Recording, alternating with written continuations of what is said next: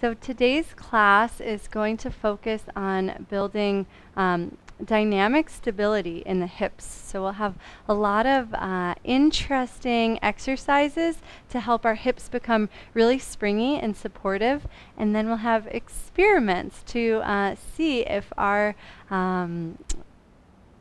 awake hips can help us explore in new and exciting ways.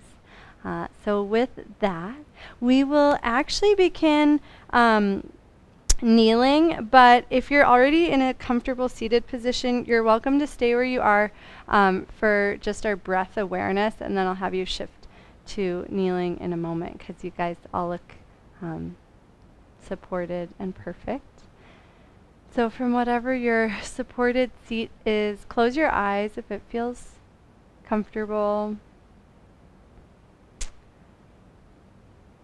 And start to notice the breath. I know all of you have meditation practices, and even as conscious yogis in the world, sometimes this first portion of class is like putting on the brakes on our day, our mind. We might not even realize how much momentum and speed we have accumulated through the day. And so just give yourself these next few moments to start unwinding some of that momentum. And let the breath slow down just a little bit in a really effortless sort of way. And notice if that gentle slowing and smoothing of the breath helps pull you into the present moment and the state of your body right now.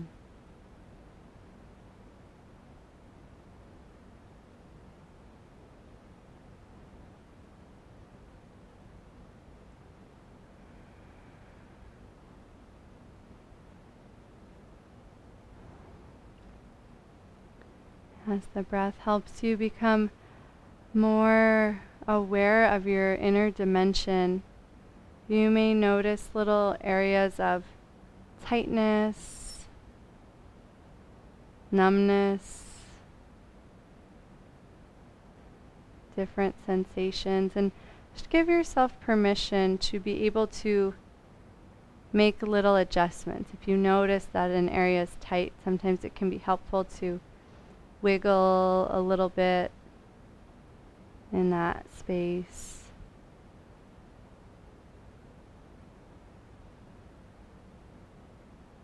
And we'll just take a few more breaths. Hi Diana, welcome.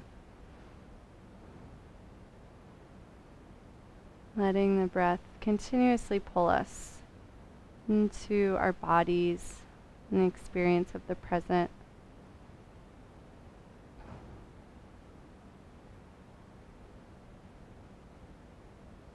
And if you're not already kneeling, take a moment to move any props out of the way and come to kneeling at the center of the mat with the knees wide and the feet close together, kind of like a triangle. And just take a moment to check in with the shins. And if this is ever uncomfortable, sometimes rolling a blanket underneath the fronts of the ankles can feel really nice, so feel free to do that. Then bring your awareness down to the shins and just notice the pressure of the earth contacting the tops of the feet, ankles, shins. Notice where the calves and the thighs come together.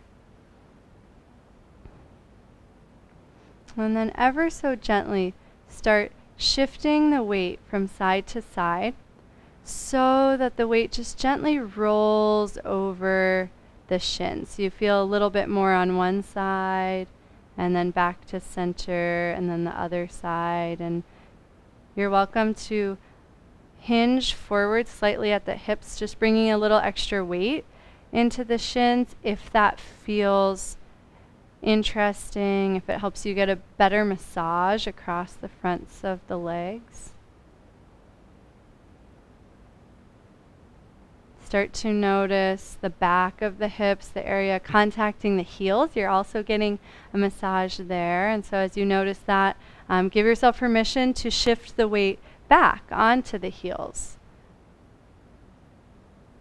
Getting just a gentle massage via the heels into the glutes. And we'll continue with this swaying movement, massaging through the legs. And just start to notice your spine ever so gently swaying. Right? Just feeling this connection between the shifting originating at the legs and how it travels up the rest of the body. And the head and neck follow last.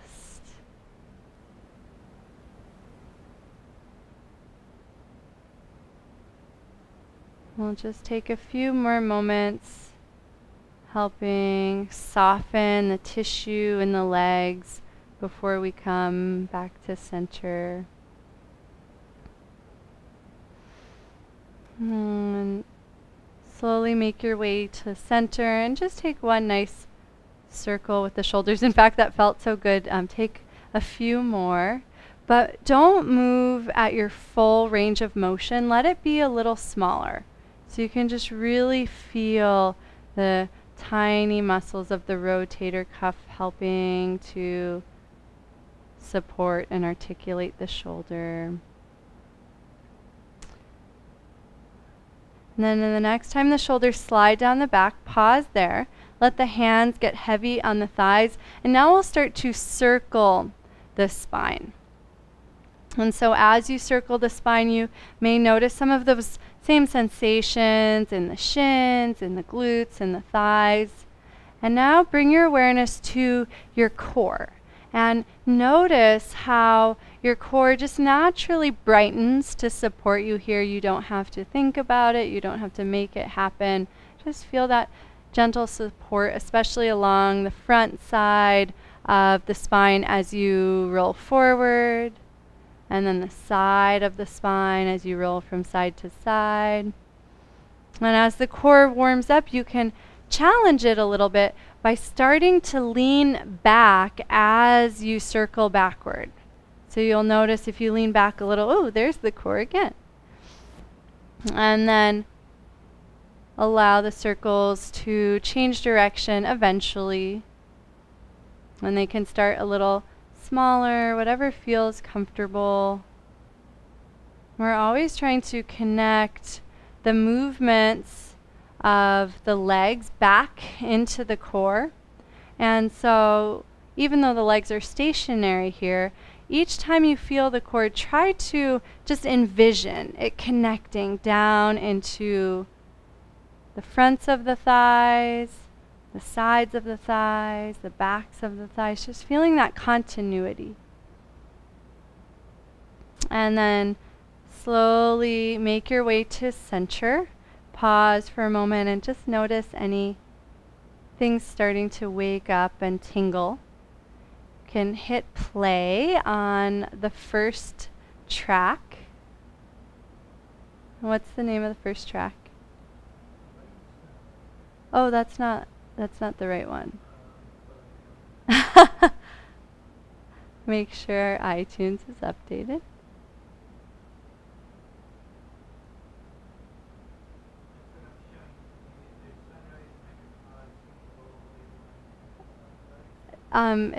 It just has to update.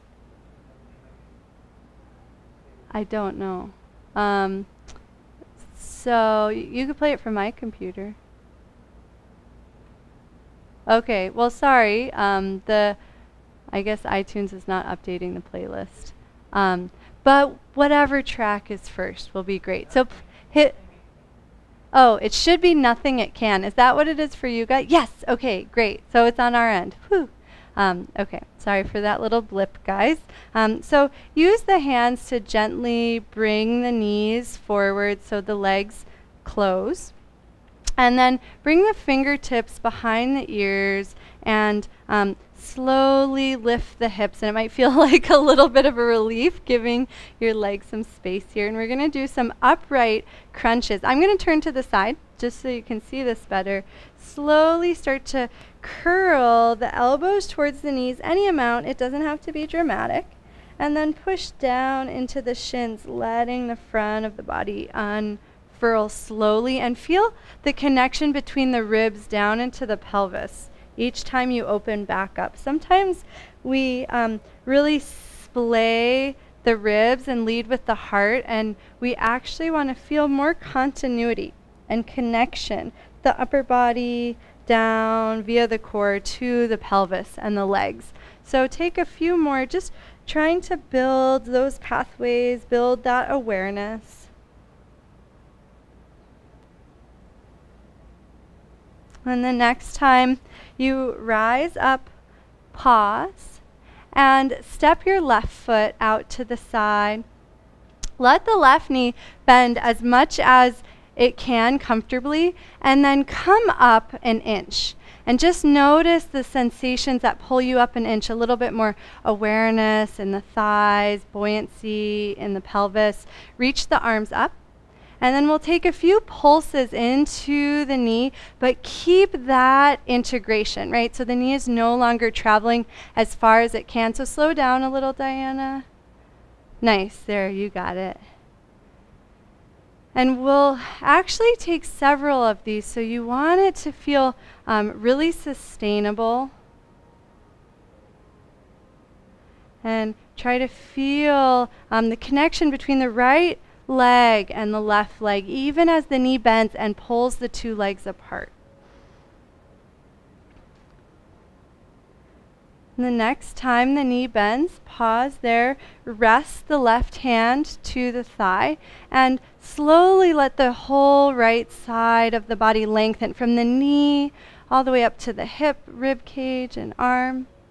And then allow the right arm to point towards the horizon and slice it across the horizon to pull you back up to neutral.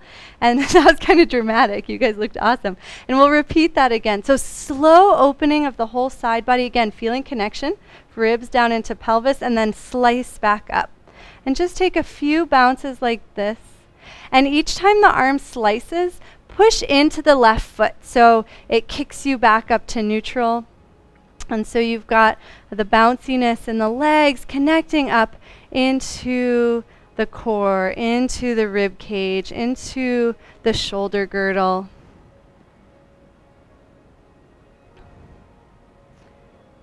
The next time you side bend, pause there for a moment, observe the breath, let it fill you gently. And then reach up with that left arm, and again, just feel that core support, anchoring shoulders to core to pelvis. Push into the left leg, slowly reach up and over to the other side. Plant the right hand down, left arm up, and slowly start to lift the left leg any amount, but bring your awareness to your low back. And just make sure as the left leg lifts, there's no pressure, there's no tension in the low back. And as the outer hip warms, it's okay to lift the leg higher. It's also okay to lift it lower, but make sure not to lift too high, because then sometimes the hip cramps a little bit.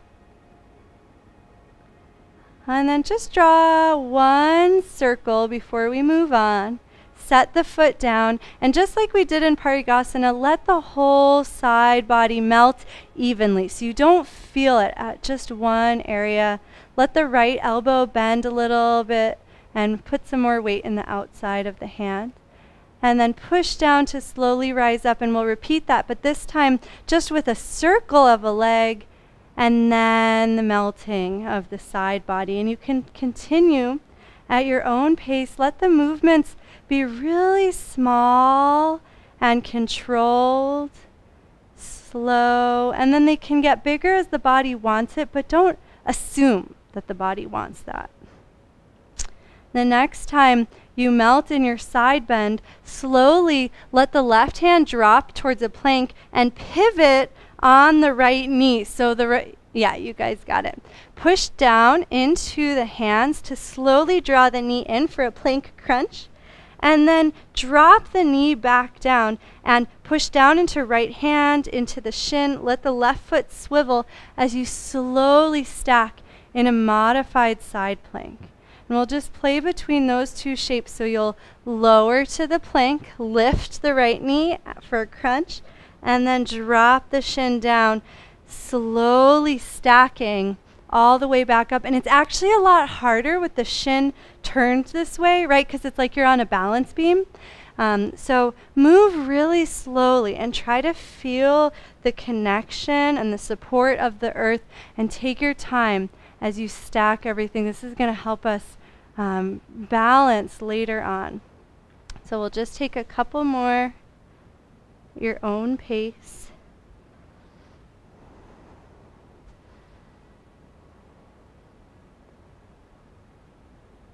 The next time the hand drops, walk the right hand to the right, left hand over, setting up for plank on the mat, and slowly glide the right leg back into the right. So you're in a nice natural plank. Drop the knees, let the hips rest on the heels for a moment, and then push down into the shins, returning to tabletop. Glue the shins down and push into the hands, bouncing the hips forward and back. Our springy, froggy table. I think we did this last week too. And find your own rhythm here.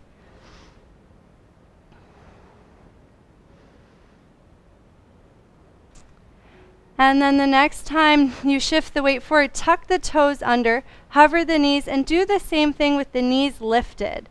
And with the knees lifted, it naturally propels you more into a plank, so it's okay to let the legs extend if that feels comfortable.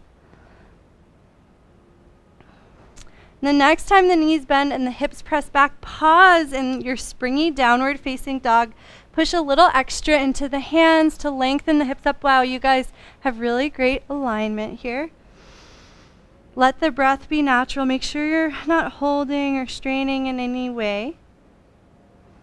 And then bend the knees, spring the hips up a couple of times, and the next time the hips spring up, let the right foot step forward and up with that momentum. Nice. Pause here, drop the back knee, and take some nice extra slow circles with the hips. And just like we did in Parigasana, where we found our end range and then we gently came out of it an inch, try that here. And just notice if a gentle squeeze between the front foot and the back knee gives you a little extra support, a little extra smoothness. Go the opposite direction.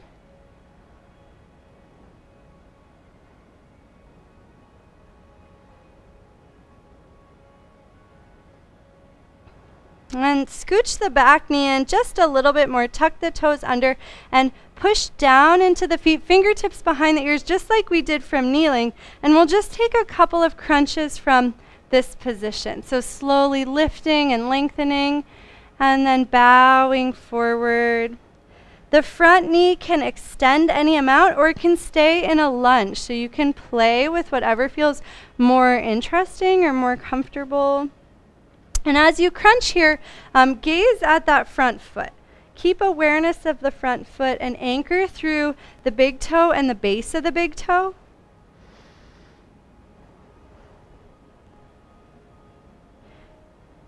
And the next time you come up, let the hands relax for a moment. Take a couple of those nice small shoulder shrugs.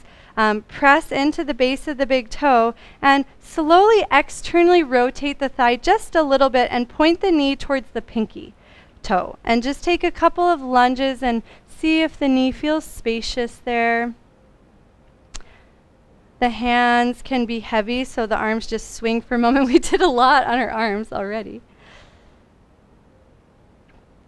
And then place the hands down inside the foot, lift the back knee, and take a couple of kicks with the back foot, shifting the weight into the front foot. Keep weight in the front heel so it doesn't go too much into the front knee. And eventually let that left foot step outside of the hand so it mirrors the right foot, but take your time with that. Let the belly rest heavily on the thighs, head hangs down. Sway the hips gently from side to side. And then shift the weight back into the heels. Feel the pelvis rock back, and then allow the sits bones to get really heavy. And pull the sits bones down, and notice how that creates a fulcrum across the pelvis so the spine can slowly stack one at a time. The hamstrings create a lot of support there, and we'll gently make our way up to standing and just pause at the top. Walk the feet in just a little bit so they're still wider than the hips but closer to a Tadasana, and start to paw at the mat. So let the feet get really supple, really sensitive, and start to drag the toes towards the heel. So as the toes drag towards the heel, you might feel like a little bit of a gripping sensation. You might notice the arches of the feet, the longitudinal arches, start to engage. You don't want to overdo it and create any like cramping in the foot, but just start to wake up those springy arches in the feet with a few more of these toe drags.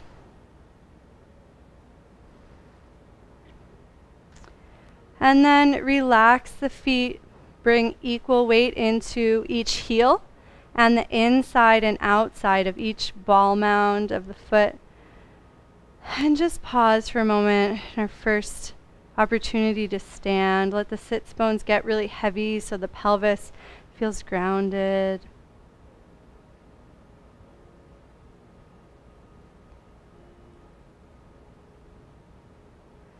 Slowly reach the arms forward to help brighten our deep calf muscles. The arms eventually go all the way up overhead and push down into the balls of the foot to come onto the tippy toes. It's okay if you feel some wiggling in the ankles. Those are muscles getting stronger to support you. And then slowly release the heels down and send the hips back for chair pose. And as you send the hips back, let the arms swing heavy and let them swing back and forth a few times, releasing any tension in the arms. And the next time they swing back in line with the hips, pause there and almost imagine like shooting energy out of the hands. Yeah, nice, Roseanne. Your arms look very energized. And notice the sensation of the arms lining up with the angle of the body. Shift the weight from side to side and keep the low back nice and soft. Sometimes we get a little tense here. So as you shift the weight from side to side in this chair pose, imagine creating just a little extra length in the low back, as if you're wagging your tail. I know dogs have no tension in their low back from always wagging their tails. And then come to center, push down into the feet to slowly rise back up. Let the arms relax. We're going to do that sequence a couple more times, but first let's just take a moment to let that sink in. And then it begins again by floating the arms forward, up overhead, slowly coming on to the toes. And notice if the heels want to roll in or out, and try to center them. And then heels down, reach the hips back, soft low back, and then the arms just swing a few times, eventually reaching back. And on the second time, let the arms do as minimal work as possible while still staying in line with the body. So it's okay to always bring an extra swing and then almost just time stops, but there's as minimal effort as when you were swinging the arms.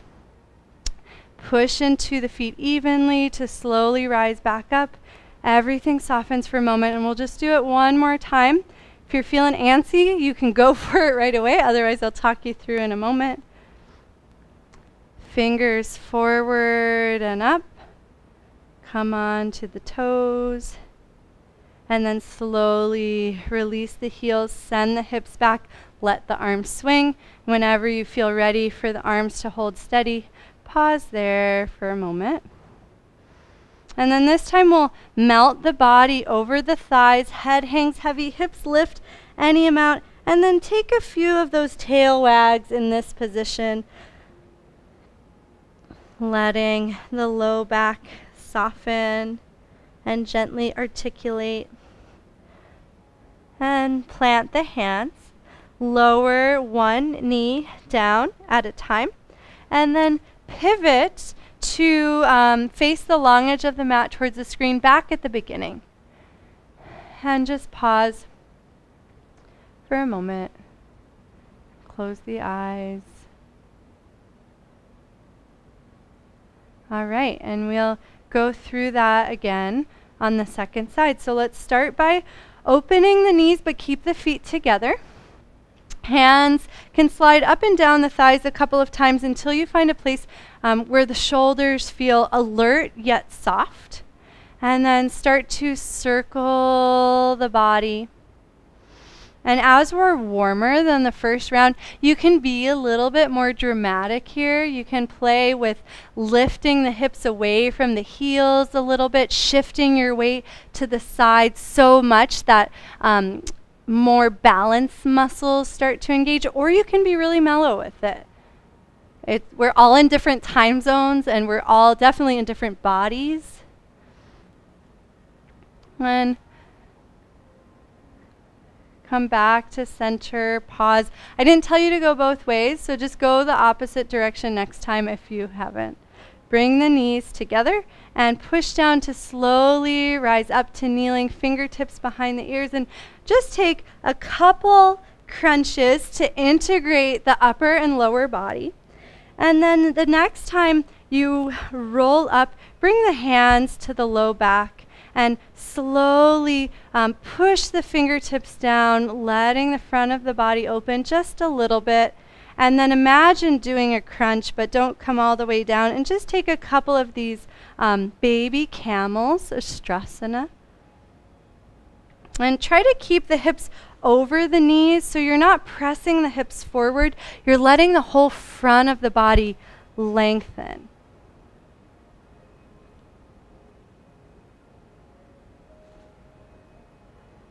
And the next time you bow forward, roll up, but don't come into the back bend. Step the right foot out this time. Bend into the right knee really generously. You might feel almost like you don't have a ton of control. And then come up a couple of inches and just feel that integration of thigh to thigh up through the pelvic floor. Arms overhead. And then we take our pulses. Nice. And we're just finding that nice springy rhythm that allows this to be effortless, right? Even though the muscles are engaging, you don't have to overexert.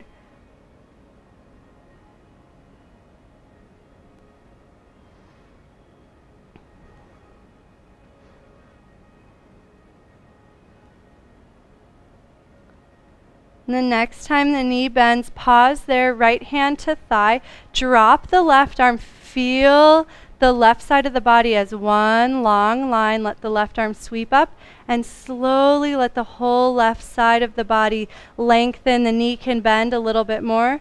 And then we've got our dramatic horizon sweep.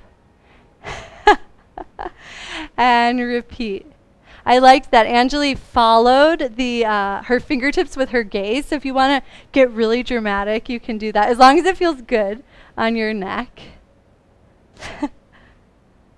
Nice, Jamie.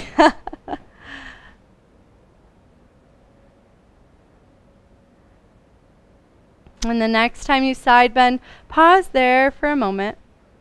Observe the breath. Feel it supporting you and balancing you from the inside. And then push into the right leg, slowly reaching up and over. Plant the left hand, right hand up, and we just start with our leg pulses. So let these start really small.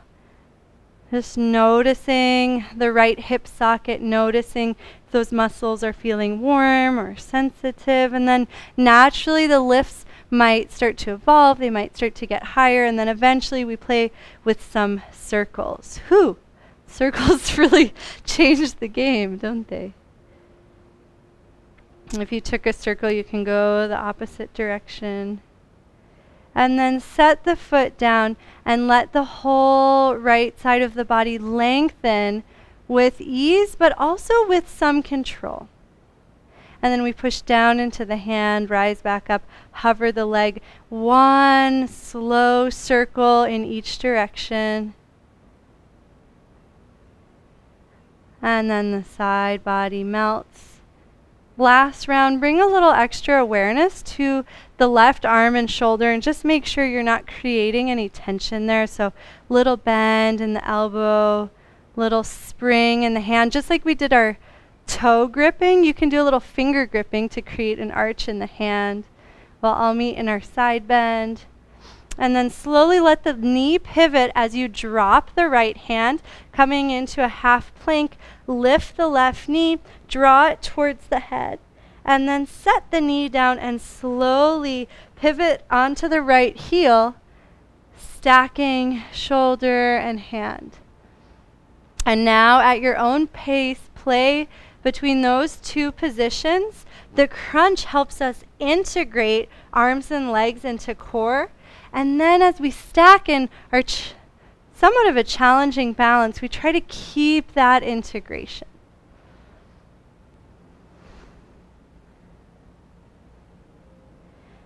For the last round, move as slowly and consciously as it takes to feel like this is effortless. Even though the muscles are working, there's an evenness. Nothing's overpowered, nothing's gripping. Nice. Take your time, but the next time both hands are on the ground, shift left hand over, right hand over, and glide the left foot back into plank.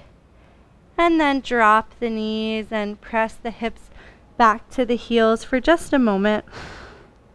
Push down into shins, springing up into tabletop, and then just take a couple of hip springs. Tuck the toes under, lift the knees, and continue with the hip springs, but now pressing all the way forward into a plank. The next time the knees bend and the hips crease, send the hips up and back, push a little extra into the hands. Keep a nice bend in the knees so you still have that nice springiness. Great. And actually take a couple more springs and eventually let the left foot spring forward with that same momentum. Nice. Yeah, you guys got it. Take your time, but eventually drop the right knee. Let the hips sink and let them sink to their max and then come out of it just an inch or two. And then from that more integrated position, start to circle the hips and let this be just as smooth as possible. Doesn't matter how deep you go. We really want to feel ease and release. Go the opposite direction.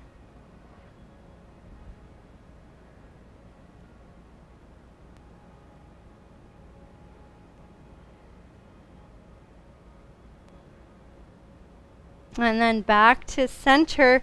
Scooch the back knee forward just a little bit so you've got a shorter stance. Push down into the legs, slowly dropping the sits bones to anchor the pelvis. Rise up, fingertips behind ears, and then just take a couple of rolls up and down, integrating upper body to the lower body. And you can let the front knee extend or keep it bent. So play with it. And start to notice the connection between the big toe, the base of the big toe, and notice how pressing that down initiates a little more engagement in the arch of the foot, especially if the knee tracks towards the pinky toe.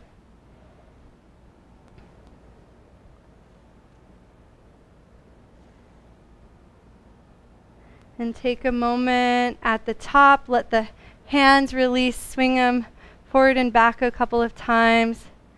And then slowly circle them all the way up, letting the front of the body open. And then release the hands down inside of the left foot. Lift the right knee. Take some bounces with the right knee while the right foot is still connected. Feel the connection between pressing into the foot and the springing of the hips. And then eventually let the right foot start to bounce up. Again, finding that rhythm so it feels effortless and springy. And then eventually spring that right foot forward outside of the hands to a wide Uttanasana, standing forward fold. Bend the knees really deeply. Let the sits bones stay heavy so the hamstrings don't overextend. And then push down into the feet. Slowly rise up one vertebra at a time. And we're actually going to build our standing sequence here now that we're balanced on both sides. So let's start by sending our hips back, just like that wide chair. You can heel toe the feet in any amount so this feels really supportive. And swing the arms forward and back, just like we practiced before. Then eventually let them line up with the body. Shift the weight into the left foot. Bend the left knee a little bit more, but keep a lot of weight in the left heel and just feel the power and stabilization in the left leg. And now slowly start to drag the right foot back as you reach the arms forward. So there's this counter motion happening, and drag the right leg back as much as it's comfortable.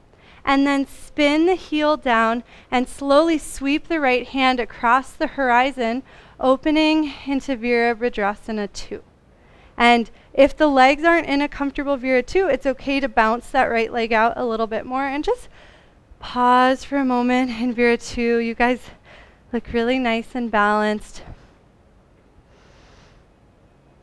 Turn all 10 feet towards the center and then actually turn to Vira 2 on the other side. So take your time there. And then release the right hand to the thigh. Let the whole left side of the body open, just like we have practiced in a couple of poses now. And then kick into the right leg at the same time that the left arm sweeps the horizon. And then bend the right knee, left side body lengthens in Utthita Parshva Konasana. So bend your right knee. Anjali, yeah, you got it. And then kick into the right leg, sweep the horizon. And just take a few rounds to play with this.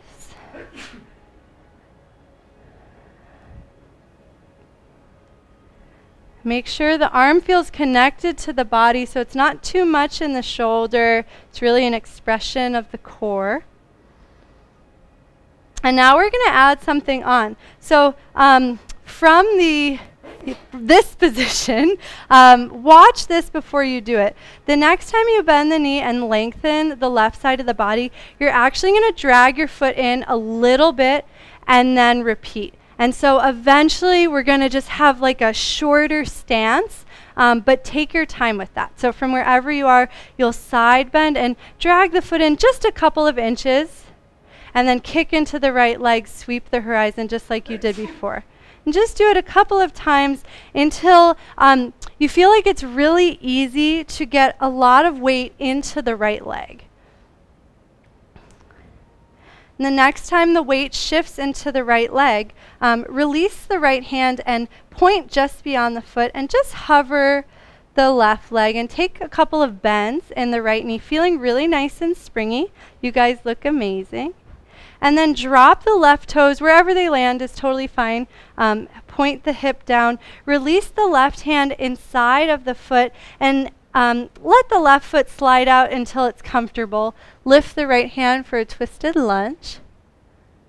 And then release the right hand down. Slide the right leg back across the mat and then eventually up into three-legged dog. Set the right foot down. Drop the knees, press the hips back to the heels. And we'll just take a moment to recoup before we do that on the second side. And so let's start by lifting the hips and taking a couple of springy tables. And then tucking the toes, lifting the knees, take a couple of springy planks. Eventually step the right foot forward. And then we're going to skip the psoas pose that we've done on both sides. Instead, now we'll play with just kicking the left foot up a couple of times, staying really springy, keeping knees bent. That looks great, Roseanne. And then step the left foot forward, head hangs heavy. Push down into the feet and slowly drop tailbone, stack one vertebra at a time. Heel toe the feet in just slightly. So they're just a little wider than the hips. Drop the hands, send the hips back, let the arms swing. And then allow the hands to come in line with the body. Shift the weight into the right foot. Bend the right knee and bring extra weight into the heel. Feel the power in that right leg. Start to glide the left foot back along the mat as you reach the arms forward. And then swivel the left foot, sweep the left hand across the horizon for Virabhadrasana 2. You can straighten that right leg for just a moment. My right leg was tired. And then just take a couple of pulses into the leg, letting that springiness support you as long as the pulses help it feel easier and not like more work. And then turn the toes and swivel to the other side. Bend the left knee. Drop the left hand to the thigh and slowly let the whole right side of the body open. Feel the connection all the way from the pinky side of the foot anchoring into the mat up to the armpit and beyond. And then kick into the left foot and sweep the horizon with the right arm. And take a few repetitions at whatever pace feels natural, but also integrated, right? We want to move slow enough that we can really feel our movements. And you guys all look professional. Professional at whatever this is that we're doing. And then we're going to add on. So the next time you're in the horizon sweep, pause there. And remember, as we come into a Chitta Parshva Konasana, we're going to slide the right foot forward just a little bit and then sweep the horizon. And then slide. So there's this constant reintegration as the legs come closer together until you feel like there's a lot of weight in the left leg. And you can pause. Bring a little extra weight into your heel. Sweep the right hand down and forward and let the right leg hover. You can drop the left hand. Take a couple of springs in the left leg. Just exploring balancing on one leg in our Urdhva Chandrasana prep pose. And then slowly kick the right foot back out into a long stride. Drop the right hand inside the left foot and lift the left hand. Drop the left hand, slowly drag the left foot across the mat and up into three-legged dog. And then drop the foot down into downward facing dog and take a moment in down dog or drop the knees and go straight to Bhaktasana, whatever the body's asking for, but just take a moment to appreciate doing a symmetrical, supportive pose. And then if you're not already in Bhaktasana, drop the knees, hips to heels, pause in Bhaktasana.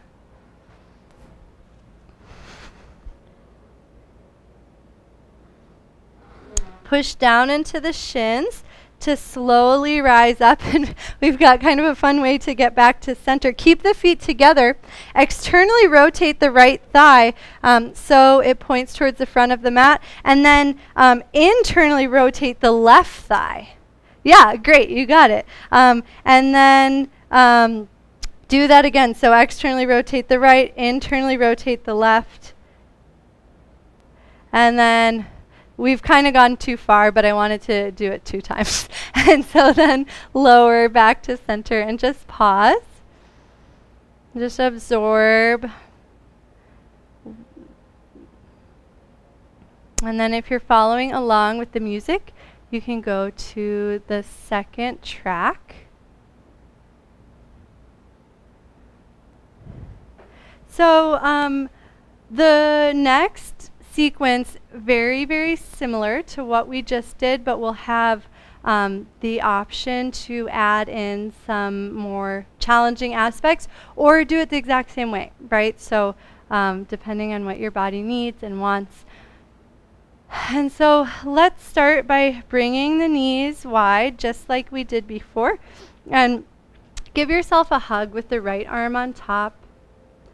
Bring the backs of the hands together. Option to bring palms together as long as that doesn't create any strain. And we'll go into those same circles, but we'll have our eagle arms here. And at first, let the elbows stay connected to the body. But as the shoulders start to warm, it's okay to allow the elbows to circle as long as you're not over stretching in the shoulders, right? So if you're not sure, less is more in the shoulders. We don't want to overdo it.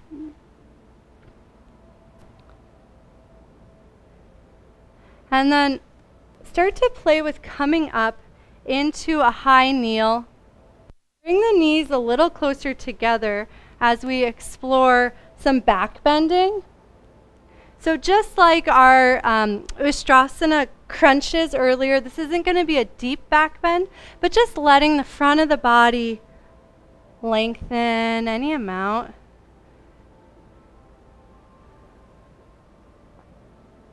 And then come back to center, and we're actually going to swap arms. So give yourself a hug with the left arm on top, backs of arms touch, maybe palms, but don't force anything. And then it doesn't matter at this point if knees are closer together or wider, but just start in the same way that we did before, and then eventually allow the movements to get bigger until the front of the body is opening a little bit more.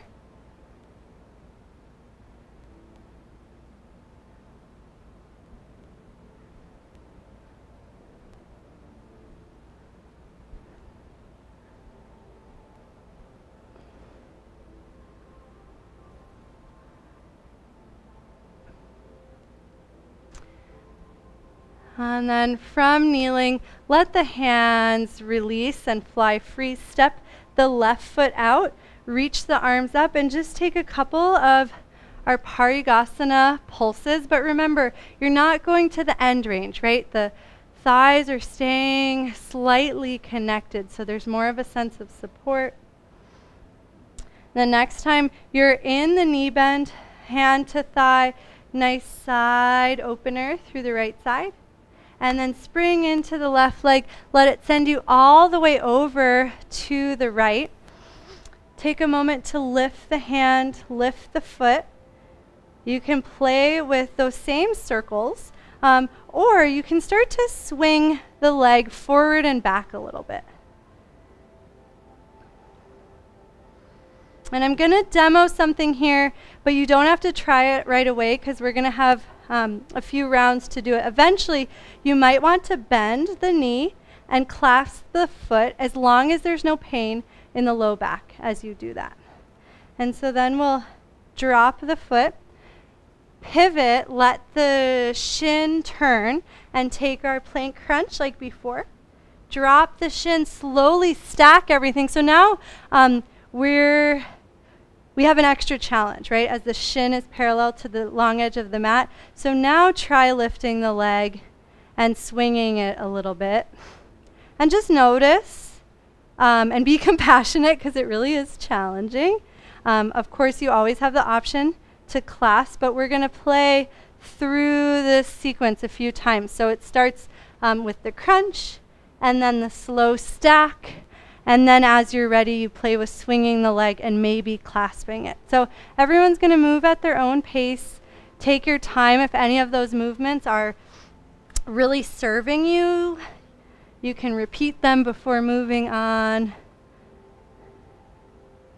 And with the leg swing, again, just try to feel how the leg is connected to the core. And the real secret of the leg swing is how much the grounded hip and leg have to stabilize. You might feel a lot of warmth there.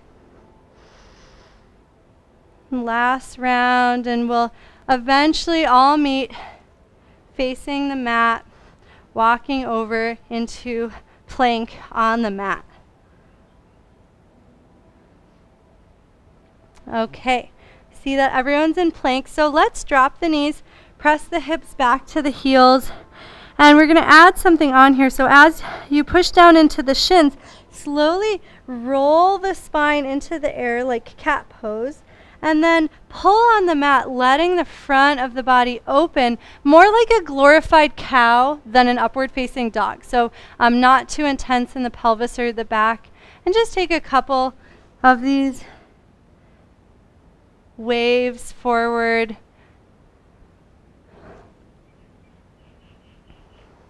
The next time you're in glorified cow, tuck the toes under, send the hips up and back into downward facing dog, and then bend the knees, spring the hips up and down, then eventually let that right foot spring forward.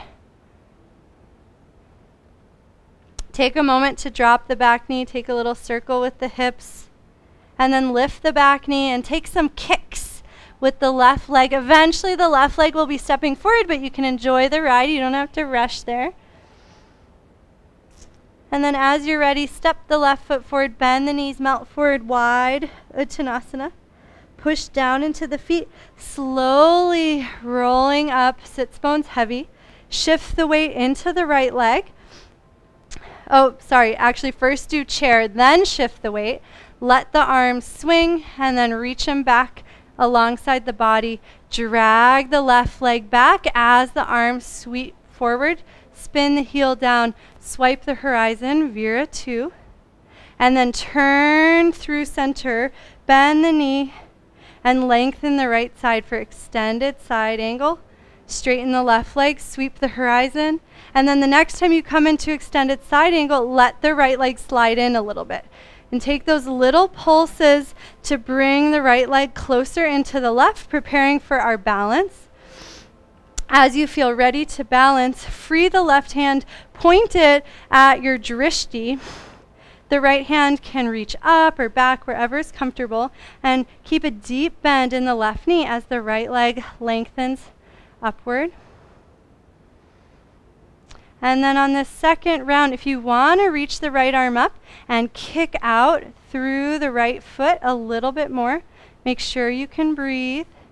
Urdhva Chandrasana. And then slowly drop the right hip, let the toes connect back to the earth. Right hand down, twist into the left leg. And then plant the left hand, slide the left leg back and up, three-legged dog. And we're going to get ready for the second side. So the left leg's going to swing forward in line with the hands, drop the back knee, take a little bit of a hip circle just to make sure we're not building tension in the hips as we challenge our hips with these balances. And then lift the back knee, take your kicks with the right leg. Eventually the right leg steps forward. Drop the hips, stack one vertebra at a time. Bend the knees, crease the hips, chair pose, swing the arms, and then let them line up with the body. Shift the weight into the left foot. Drag the right foot back as the arms dramatically circle down and forward. Nice. Spin the right heel out, swipe the horizon, Vira 2, and then keep that momentum turning through center. Drop the right hand, extended side angle, bend the right knee, let the whole left side open, and then kick into the right leg, swipe the horizon, and on your next extended side angle, let the left leg slide in, and just take a couple of those pulses to build more integration in the legs. And the next time you shift into the right foot, keep the weight in the heel, drop the right hand, and start to play with lifting the left leg, but keep a nice bend in the right knee so you feel supported, you feel control. Make sure you can breathe. And then when you're ready to come out of it, bend the right knee, shoot the left foot back, drop the left hand, and twist to the right. Okay, we're going to do that one more time. We're going to have an option for a peak pose. So let me demo it first. Drop, actually no need, you guys got this. So from here, drop the right hand, slide the right foot back and up, three-legged dog.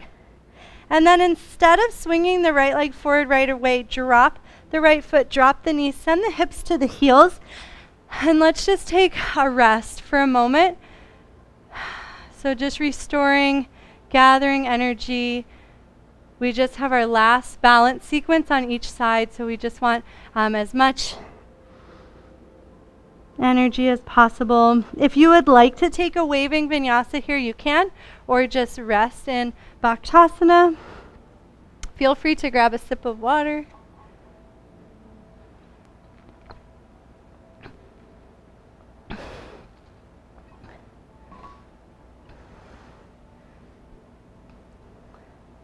Okay, and then no rush, but let's all meet in a springy down dog.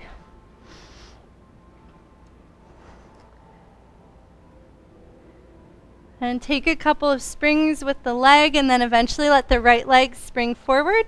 And then take some springy kicks with the left leg, letting the front of the left hip open as the knee bends and the foot kicks towards the glute.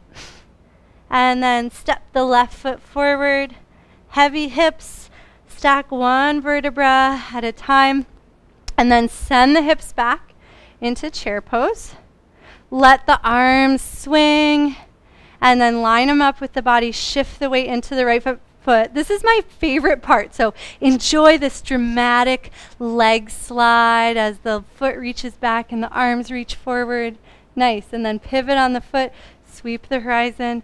Take one moment in Vira 2 to gather energy and just come out of Vira 2 like 1 inch so you feel more integration in the legs.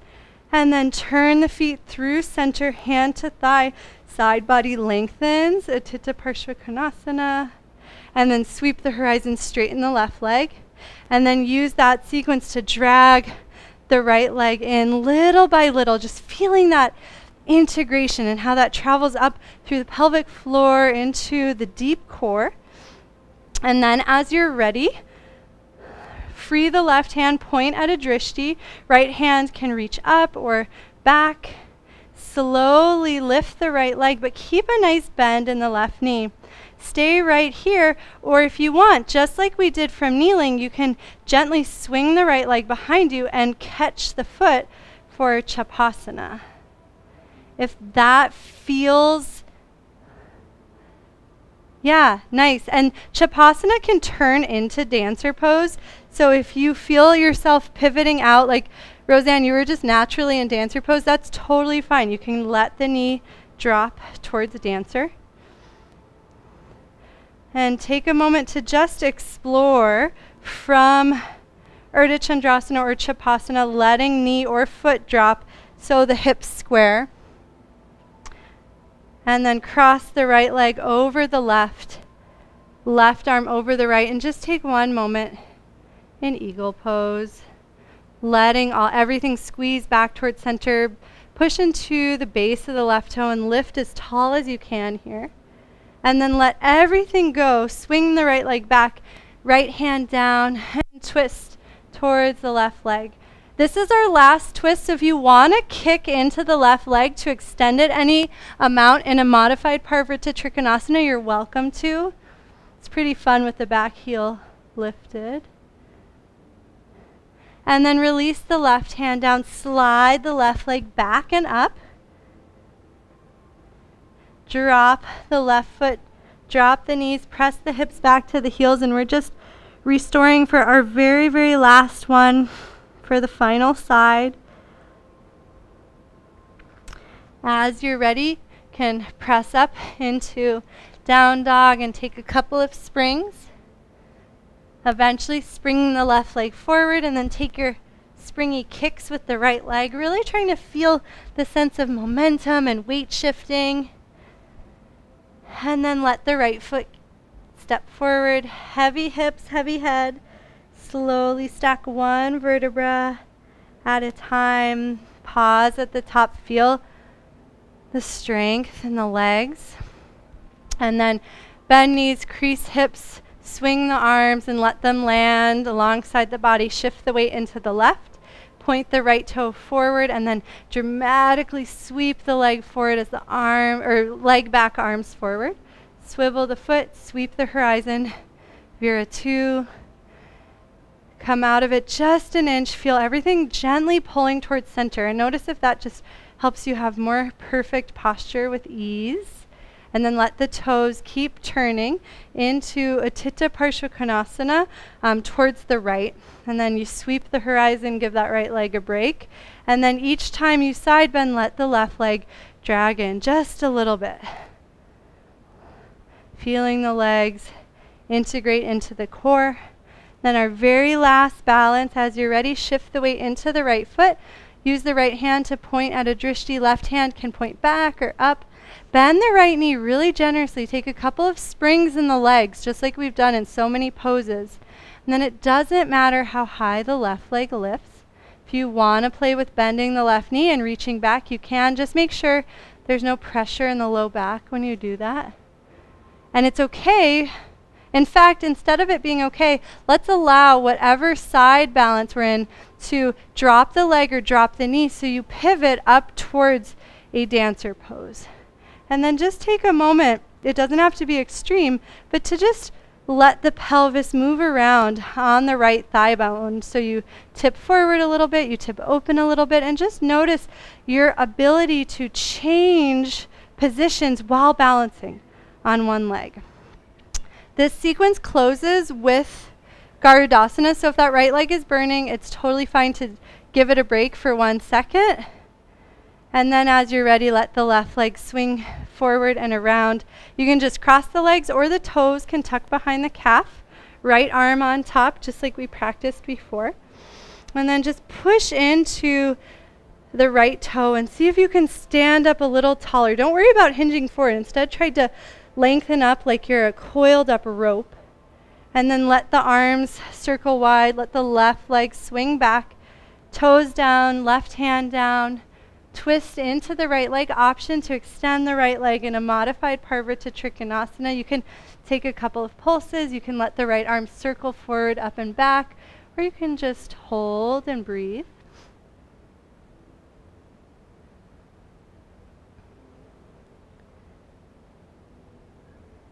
And then release the right hand inside the thigh. Step back to plank. Drop the knees and slowly send the hips back to the heels. Take a moment in Bhaktasana.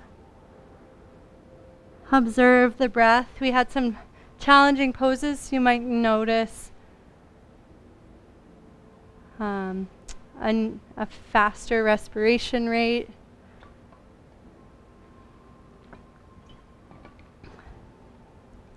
And slowly drop the tailbone, let one vertebra stack at a time, coming to seated on the heels. And then push onto the knees. And I'm going to stay sideways because it's easier to see me, but you can face me so it's easier.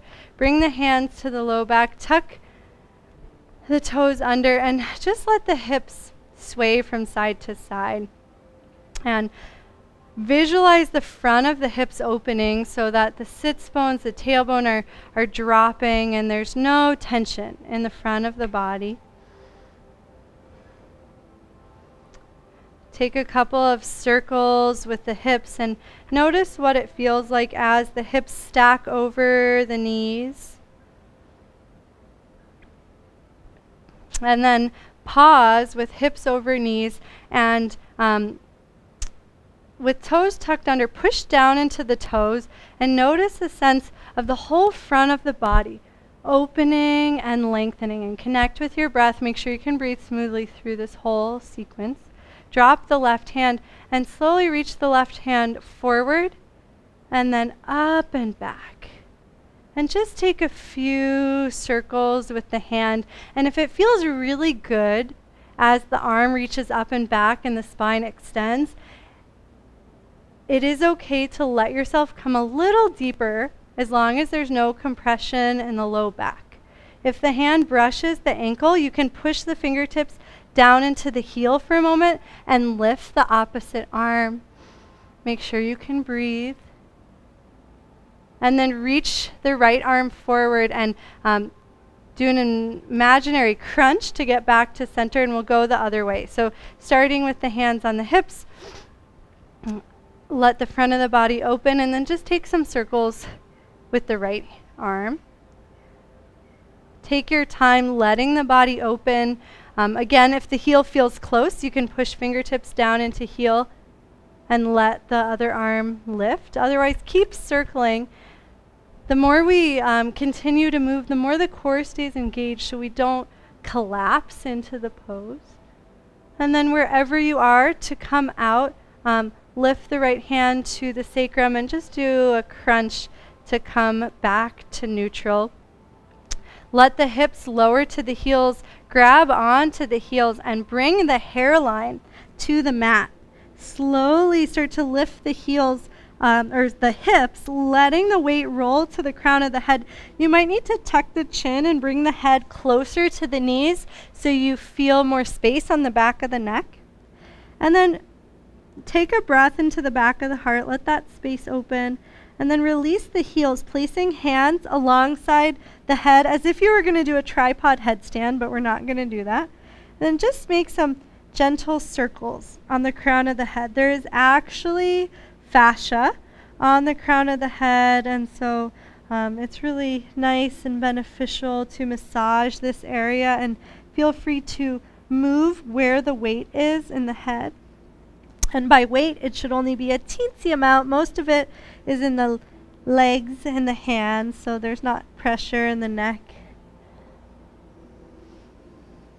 Go the opposite direction if you're making circles.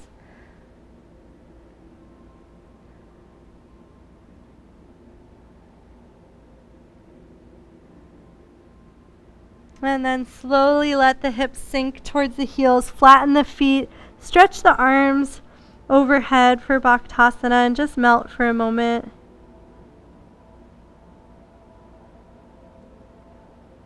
And then push into the shins, rolling up through an extended cat pose because the hands are further forward than table.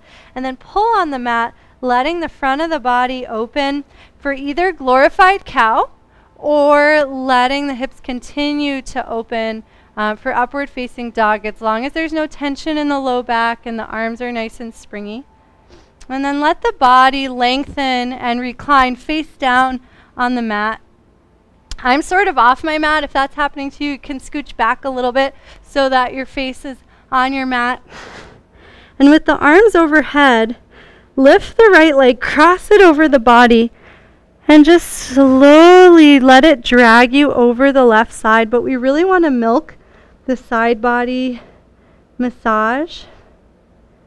And then eventually the right leg wins the tug of war and you roll all the way on to the back. And just take a few rolls like this. So back and forth with the right leg, and then eventually back and forth with the left leg. And notice the sense of connection between the leg into the core, all the way up to the arms. As we roll here, just imagine releasing any tension that has built up through the effort we've applied in our practice.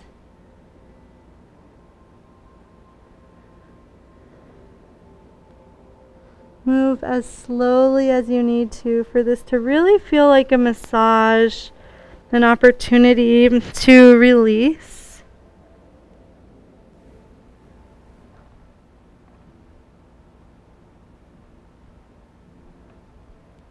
And take your time, there's no need to rush.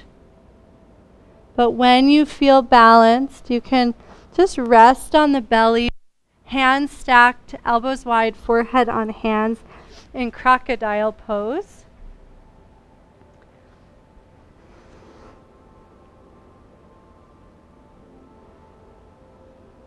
And just observe the breath.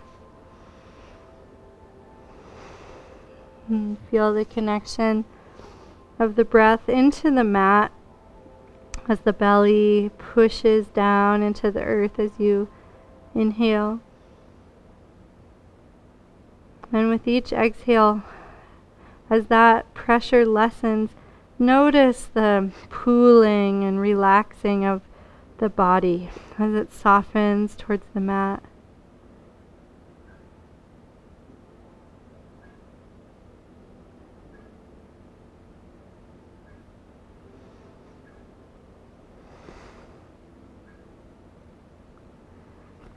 Slide the hands forward so the forehead can rest, and then place the hands alongside the shoulders, gently pressing up to table.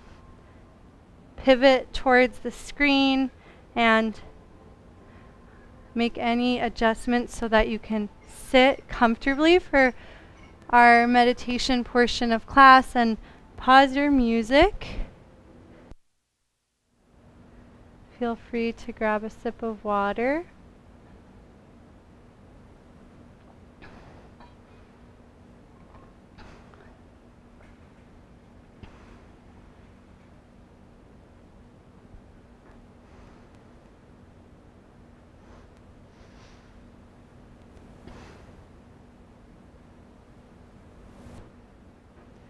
And we're going to do a little bit of pranayama. We'll practice the Nadi Shodhana. Which is funny, I never teach this, but for some reason I really want to teach it right now.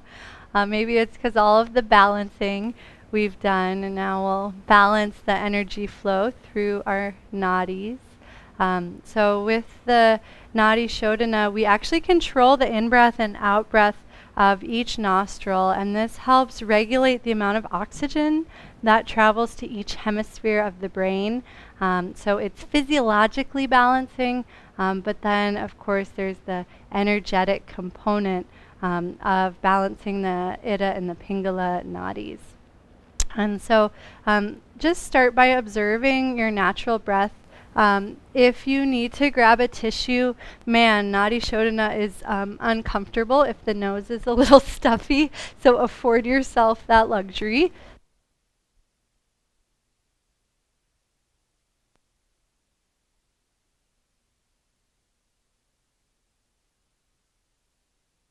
Oh, so cool. I could mute my mic so you didn't have to hear me blowing my nose.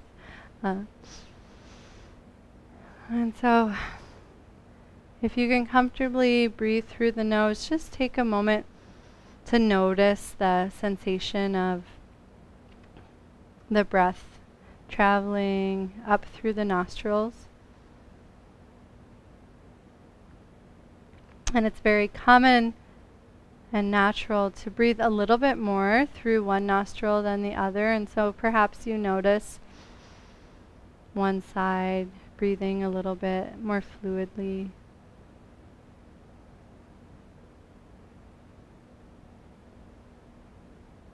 And then to control the breath flow, we'll create a mudra with the hand. So just place the right hand palm face up and bring the peace fingers in. The thumb will press the right nostril in, and the fingers will press the left nostril in. And so take a natural breath in and out. And then another natural breath in, but this time press the right nostril shut. So as you exhale, it exits the left nostril. And then breathe naturally in through the left nostril. Press in the left nostril, maintaining the breath at center for a moment. And then switch sides to exhale out of the right. Inhale through the right. Pause at center. And exhale on the other side. And so every breath continues this pattern of exhaling, inhaling, and then switching sides for the next exhale.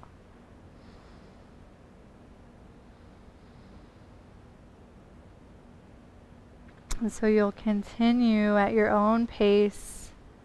Exhale, inhale, switch sides. And try to let the breath be really natural You're not forcing or elongating, just letting it be very smooth.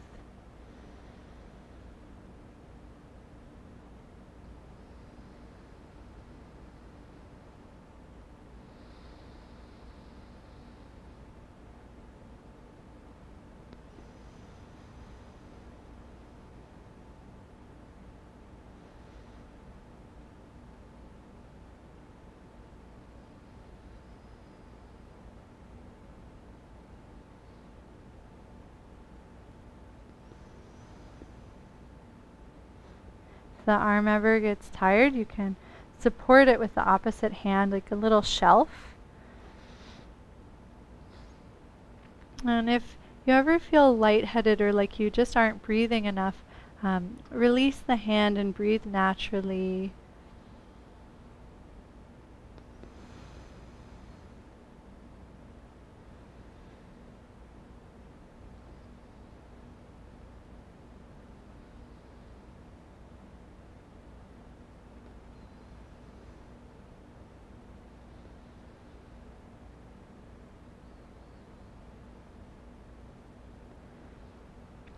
If it feels comfortable, play with letting the exhale just be a little slower and a little smoother.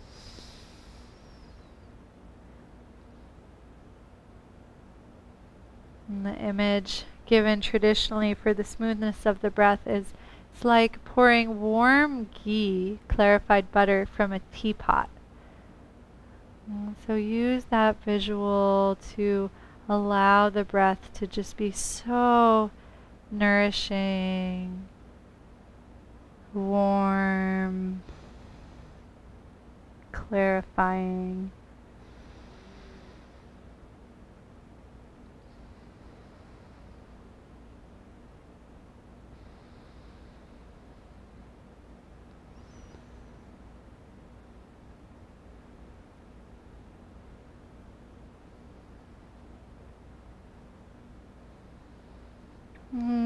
For the last minute or so, see if you can relax even more.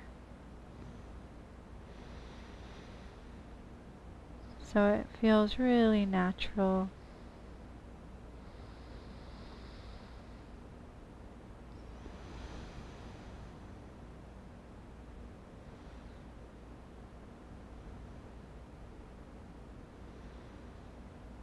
The next time you exhale out of the left nostril, the breath is complete. You can release the hand and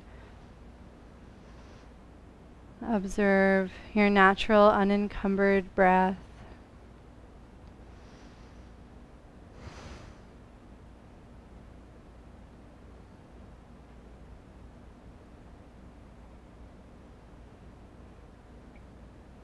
And notice any sense of softness or effortlessness, freedom after releasing the constriction of pranayama.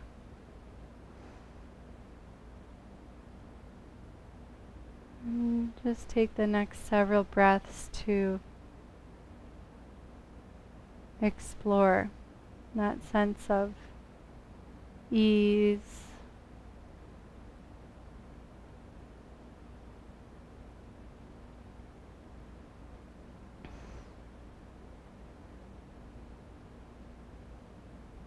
and just notice if the breath coming through the nostrils feels any more balanced than the before snapshot we took.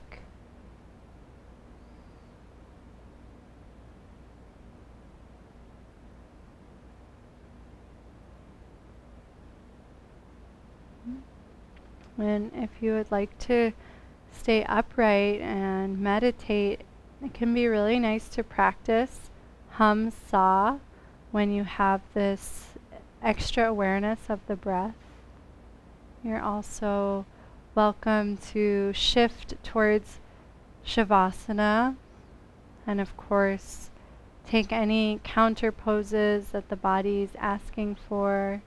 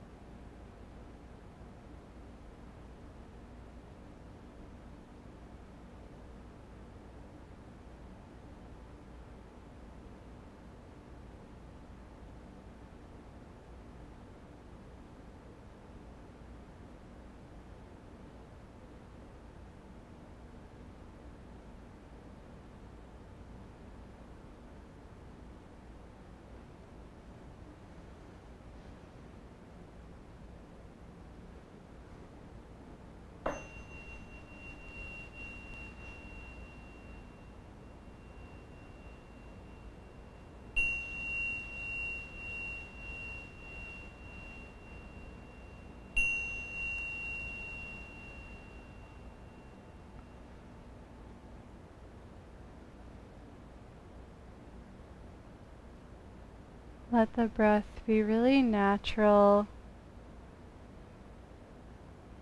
And perhaps in this moment, you can really feel what your natural breath is like beyond any control or manipulation.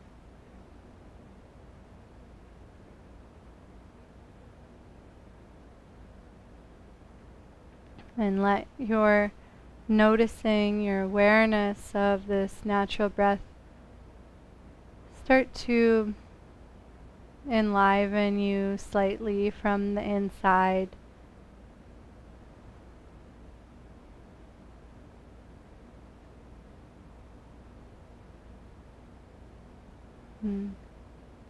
Make any gentle movements that feel just as natural as the breath.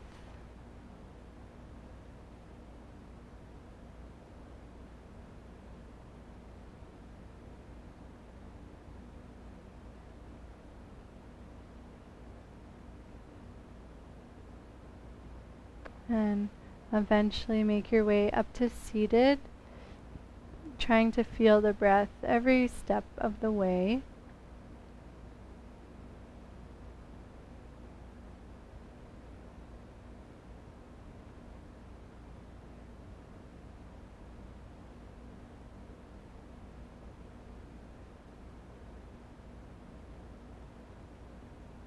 We'll meet at seated with hands at heart center.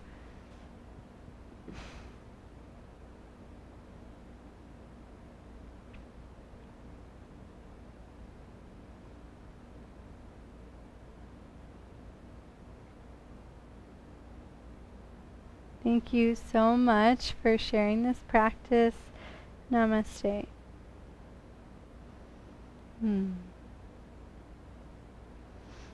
Good to see you all. Have a great week. I hope your hips feel very supported and integrated. And hopefully I'll see you guys soon. Bye.